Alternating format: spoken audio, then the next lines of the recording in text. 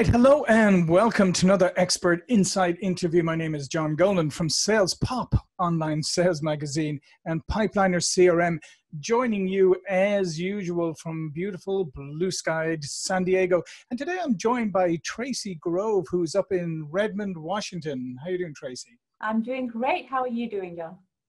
Great, I'm great as well. And Tracey founded Pure Symmetry with the mission to help people and organizations thrive. And today we're going to talk about something interesting, taming the sabertooth. And who doesn't want to know how to tame a sabertooth in case one leaps upon you metaphorically? So resilient leadership in a stressful world. So 4 ways that leaders can deal with ambiguity and change with courage and grace and help their teams thrive in times of change. So let's face it, we couldn't be in a more challenging period of time right now. And I think dealing with ambiguity and change with courage and grace, that's a big ask for a lot of people. So how can people do that? Well, it's one of those things that I've found consistently with people who've gone through some difficult times or some sense of trauma. It does help them to build the resilience muscle, if you like. But I learned through my research that you can actually build this muscle regardless of the situation that you're in. So the whole purpose behind the book was to help people understand that it is a muscle that you can build. You can shift your mindset to being more optimistic regardless of the circumstances. And often, as is the case right now, you can't necessarily do anything about your circumstances. It's not necessarily something you can control, but you can control your response to those circumstances. And that's the gist of the whole premise of the book, is to teach skills and to give people a set of tools and resources to enable them to build those skills regardless of what's happening in their lives. And as you said, right now is one of the most challenging times that I think we're going through as a humanity in any sense of our history. So it's a very timely, I think, approach now to be thinking about how you shore up your mindset and how you actually focus on optimism despite the situation. Yeah, and I love in your book, and the introduction is called "Hiding Behind a Rock is Not an Option," because I mean, I guess right now that it's very tempting to hide behind rocks, but that's not an option.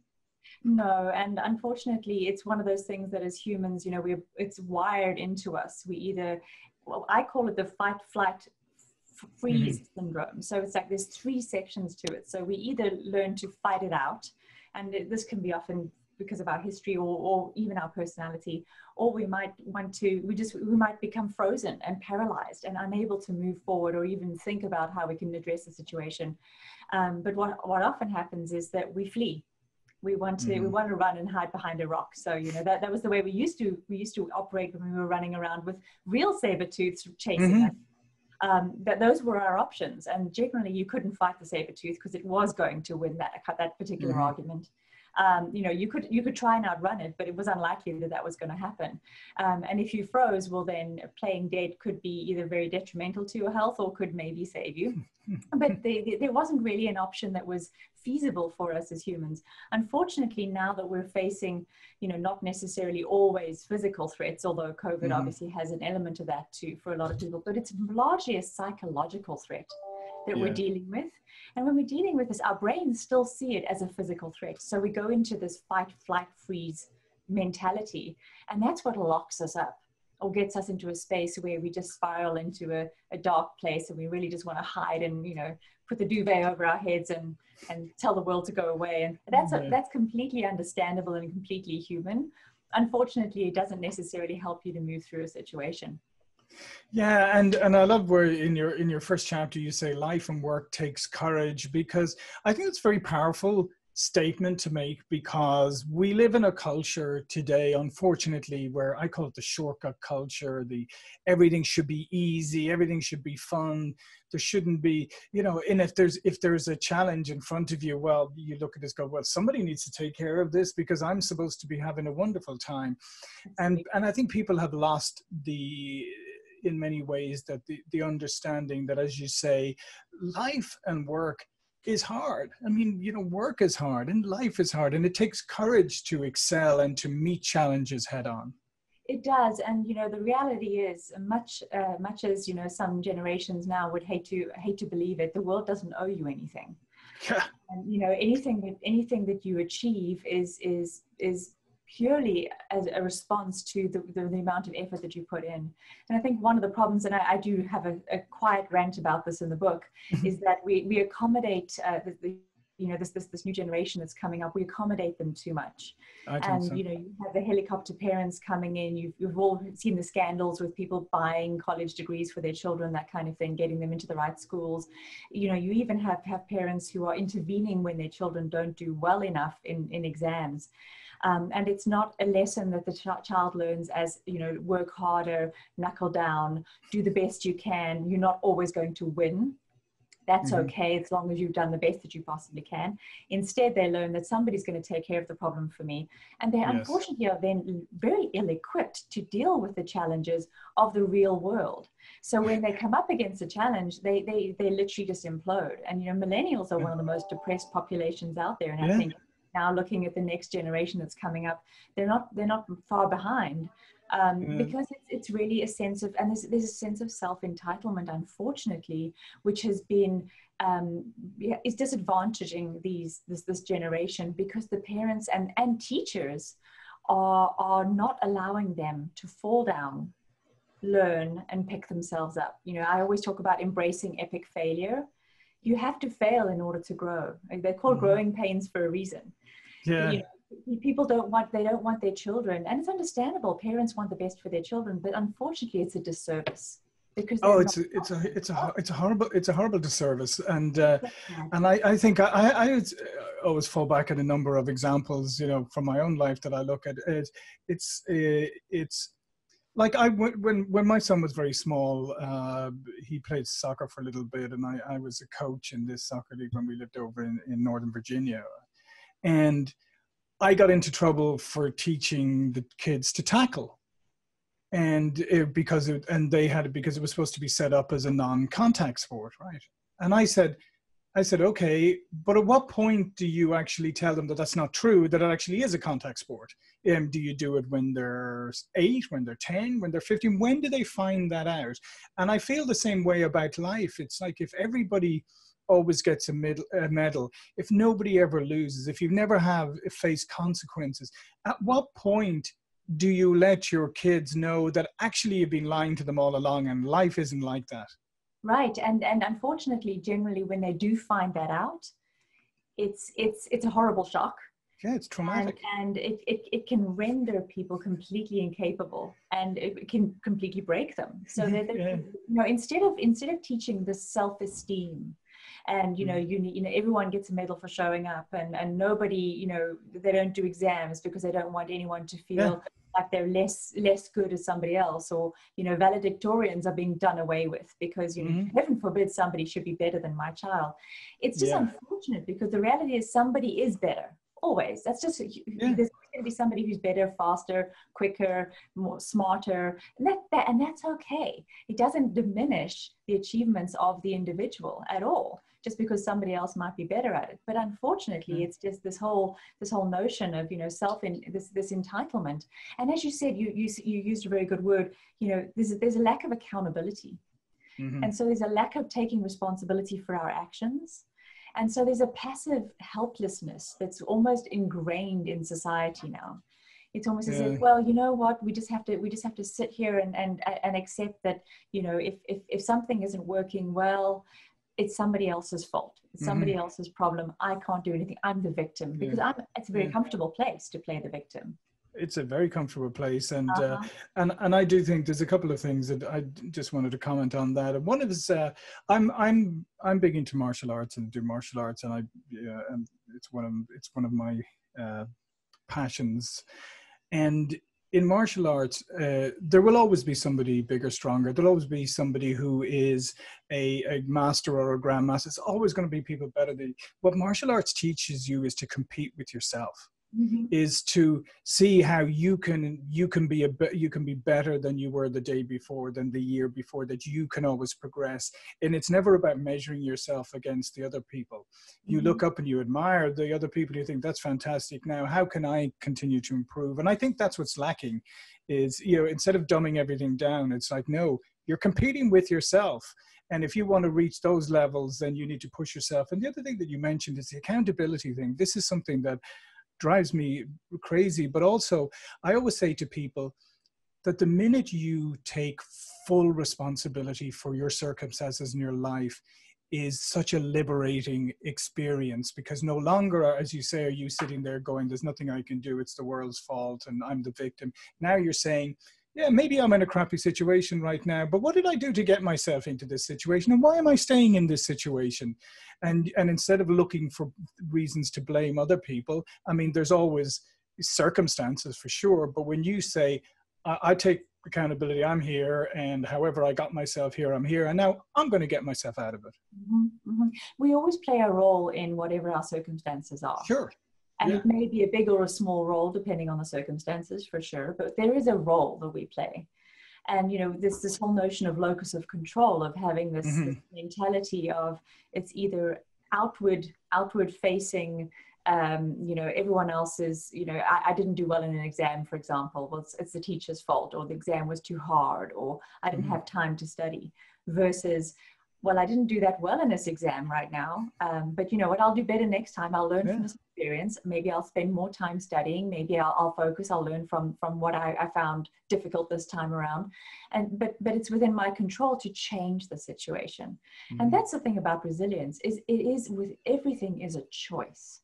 We make a choice, and choices have repercussions, and choices have outcomes that may or may not work for us. But that is the choice that we've made. And so we have to take responsibility for that choice. And that's where I talk about, you know, choosing your distractions. You know, we're in a world of so much noise and so much distraction, and social media is just a dark hole that you really don't want to go into. But you know, and especially now for people who are stuck at home, a lot of them, and who are, you know, largely using up all of the commute time, or all the time that they had before to separate between work and life, is being sucked into a working environment, and they're stuck on you know, attached to a screen. There's so much information and so much data coming at them, and even just doing online meetings is cognitively a huge load for people. You know, there's this notion of, well, distractions are always going to be there. You have a choice to choose the distractions. Where do you want to spend your time and your energy? And so, you know, I try very hard to help my clients to separate themselves from the screen, even though, you know, they're even more attached to a screen now than they have been in the past. Like, you know, step away, insert those breaks into your day that help you to then just cognitively disconnect and just recharge your batteries. Because I think it's very depleting for people. It is. And to your point, it's like, choose the inputs into your brain, for goodness sake, because if you, and I always say, I mean, if you start off your day with the news, right? And there's no such thing as news anymore, because it's not news. It's just designed to provoke you. And it doesn't matter which side of the spectrum you sit on. Your news is just designed to provoke a reaction in you. Social media is designed to provoke a reaction. Often it's the comparison culture. Oh dear, Tracey looks like she's having a much better life than me. I'm depressed now. So you can start off your day with so much negativity in your brain. It's like, would you start off your day eating, you know, get up for breakfast and say, okay, I'm going to have chocolate cake and Big Macs for breakfast? You know, you wouldn't, because you'd say, okay, I'm putting junk into my body. Well, you're putting junk into your brain, and then you're wondering why you're feeling depressed and lethargic throughout the day. Absolutely. And to a large extent, then just frustrated as well, because you're not getting done what you want to get done. So you're not focusing on the right things, because this, you know, and there's this whole fear of missing out culture as well. And we're such a selfie generation. I mean, the self-obsession, narcissistic generation is just, it's out of control. I've never seen anything like it. You know, no one really cares if you're, you know, brushing your teeth this morning. I really don't need to see that. Don't need to know. So, you know, there's this whole inward facing, and it also is connected to this whole notion of, you know, lack of accountability and responsibility, but it's all about, look at me. And it comes from a place of such insecurity. And what's interesting is that if you start to look out versus look in, and you start to think about, well, how, you know, who are you grateful for in your life? What are the things that you appreciate? What are the good things that are happening to you? If you start looking out and you start to look at the ordinary things in your life and start to see them through the eyes that say, these are actually extraordinary things. Yes. I mean, the fact that, you know, we're the majority of us, you know, are sitting in our houses and, you know, can work online. That's remarkable. Yeah. Despite the fact that we're going through a pandemic right now. You know, there's a lot of things to be very grateful for and very optimistic for, but you have to look out to see them. Because if you're looking in and it's all about focusing on me and the sort of selfie generation, it's a very selfish mindset that comes from that. And there's a lack of appreciation for anything other than me. And so that's where, you know, I often tell my clients to think about, you know, practice gratitude, thinking about what is working for you. 3 amazing things that happen to you every day. Write them down. And people are often saying to me, well, this is ridiculous. Nothing happened today. It was a normal day. I'm like, really? What happened? Well, I got out of bed. I'm like, you have a bed? Yes. Like, yeah. Everything? Wow. And you had the energy and the physical capability to get out of it. Get out of bed? Exactly. So, you know, you start to shift the mindset to look at the ordinary that's part of your life. And, you know, whether you're, you know, living the life you want to or not is irrelevant. There are still good things in your life. There are good people who've done things for you who you appreciate. If you focus on that, it actually shifts, it creates neurological pathways in your brain to a more optimistic mindset. So it starts to buffer you against that horrible social media, upward social comparison. Everyone's got a perfect life. They don't. It's fake. None of the stuff on social media is real. And by the way, everything in magazines is Photoshop. There's nothing that's really out there. It's a complete smoking.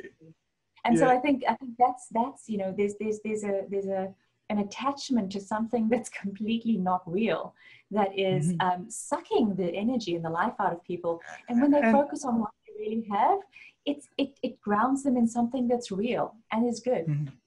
And the point that you're making here, which I think is incredibly, incredibly important, is the fact that all of these things are not making you feel good. I mean, that's the thing, they're not making you feel good. What you say about choosing optimism, as you said, is like even looking at the fact that I woke up today in a nice bed, in a nice house, in a nice place, and I was physically capable of getting out of bed. And guess what? When I went downstairs, there was food in the cupboard, and I was able to have the breakfast that I wanted to have. And then I was able to come to all these things, and you're going, that's a very uplifting and optimistic. If you go and spend your time on social media, you've got to start asking yourself, how does that make me feel? And what is it communicating to other people? Because if you and if I met you for lunch, and we start talking, and then immediately I have my phone out and I'm taking a picture of my lunch, or I'm selfieing myself, I'm in this restaurant. What am I saying to you? I'm just saying, yeah, listen, Tracey, it's nice to have lunch with you, but to be honest, you're not as important as these people who I've never met before. Exactly. There's also this whole notion of, you know, we are unfortunately have a very short attention span.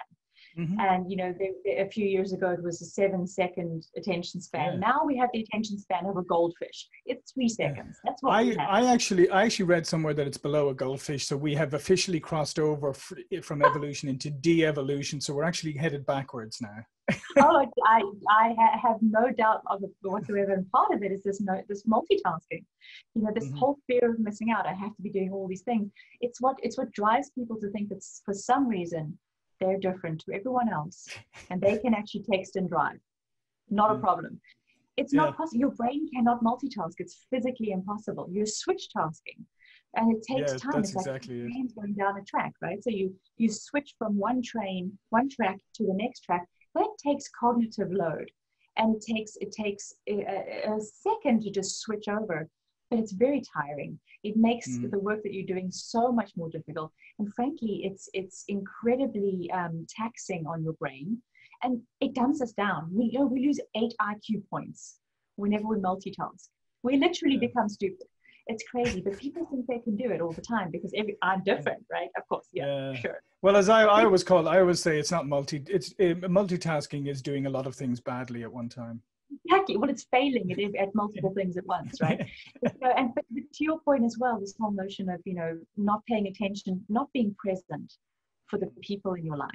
And I see this all the time on calls. Especially now with the Zoom thing, you see people, and it's harder for them potentially to be able to multitask, because in the old days you could be on a call, no one could see you, you'd be hammering away on email, doing whatever you're doing. Now you've got people who are being forced to be on video, which is a good thing.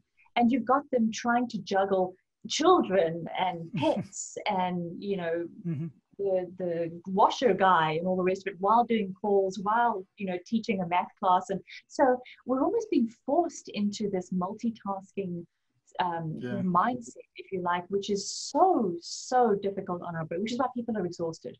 They're burnt out because they're trying to do so much more, and they're trying to do it all on video and balance with other people. So there's a kind of empathy that comes from people seeing what's going on in your world, but it's almost like we've gone from this I'm going to disconnect from you because you're not that interesting, and frankly I'm just more interesting, which was kind of more of a sort of a microaggression in some ways, because it showed where you were in the hierarchy. But now the technology and the way that we have to work is almost forcing us to be that way, because we have to split our attention between so many things. And that's where it's such a challenge, I think, for people now to just hold on to one thing for any period of time. And to be honest, I mean, to be authentic and to be polite, just to be basic polite. I mean, we've such a rude society today, right? I mean, it's like, how often have you sat with somebody and you're talking to them and their phone beeps, right, with the message, and you can see it in their face that they no longer care about what you're saying about, they just want to grab the message. And sometimes they will pseudo politely delay a few seconds, and you can see they're pretending, and then they go, oh, do you mind if I just need to look at this? They're just pretending. They had stopped listening to you the minute that thing dinged, because that ding, and it could have been a spam message for all they know, was more important than whatever it is you're saying. So we just become so rude, and I'm not sure we're not even. I mean, I'm not sure people are conscious of how absolutely rude and ignorant they're being. And it's not intentional, I don't believe. I think it's just we've become like Pavlov's dog. The bell goes and we all immediately have to see something. Like I always tell my clients, switch off the toaster pop-up on your machine. If you're struggling with productivity, switch that off, so that every time an email comes in, you're not like Pavlov's dog going to see what it is. Schedule time. Again, it comes down to choosing your distractions, right? Schedule your time. Use your energy cycles. If you have high energy in the morning, that's where you tackle the tough tasks. If you're more of an afternoon person, great, do them then. But do the low brain power, messy task of email and texts and all that stuff when you don't have the higher energy. And do it in packets, so that you're able to actually look back on your day and go, I got some stuff done. Which is, most of us, how many times do you open an email, close an email, open an email, close it? You're like, I got nothing done today. And I'm like, okay, great. Why didn't you? Because I'm constantly reacting to alerts of something or other. And that's why I always advise people is to write down your to-do list every day. Actually physically write it down with the good old-fashioned pen and paper. And there has been research done that proves that when you write it down, you have a greater chance of doing it than if you put it on an electronic tickler or whatever. And the other part, I get a massive sense of accomplishment when I do the strike through of that item on my to-do list, I think, because then I can look down and I can say, okay, there's a few things I didn't get done today, but there's 7 things that was on my list that are now no longer on my list. And that's a great sense of accomplishment. And that may seem simplistic, but I guarantee you it's not. It will change your whole way of thinking. It'll be the difference between you leaving work happy and energized and leaving work depressed and lethargic. Exactly. And also, when you can put that strike through, especially if you're at home now where, work is, the next room, where you don't have the commute to go to, it's almost like a physical line that you put in the sand to say, I'm done with this now. Great. And it almost gives you permission to step away and actually then get on with the rest of your day. And I think that's one of the things that I think people have to relearn, the skill of separation between work and life, because it's become so merged together now that it's almost impossible to have that feeling of, you know, I'm done, I did a good job, because it's always on to the next thing. And so I always invite my clients to stop and look back and go, okay, how did that go? Did it go well? What did I learn? Great. Put a line under it. Now you can move on to the next thing, or ideally, if it's the end of the day, move on to actually spending time with your family, or you know, for a lot of parents, spending time with their kids. Yeah. So don't finish work and immediately get on social media. Don't immediately get on the news. Go do something that actually is positively stimulating. So listen, Tracey, this has been fantastic. The book is Taming the Sabertooth, Resilient Leadership in a Stressful World. I see this lovely quote from General Stanley McChrystal there, retired 4-star general, on the top of it. Tracey has written a stimulating and insightful book with straightforward, actionable ways to become a resilient leader in today's fast-paced world. And goodness knows we need a lot more of that, to be honest. All of Tracey's information will be below this video. But before we go, Tracey, do please tell people a little bit more about yourself and what you do. Yes, so I am an executive coach. I've been coaching since 2008. That's when I started my business.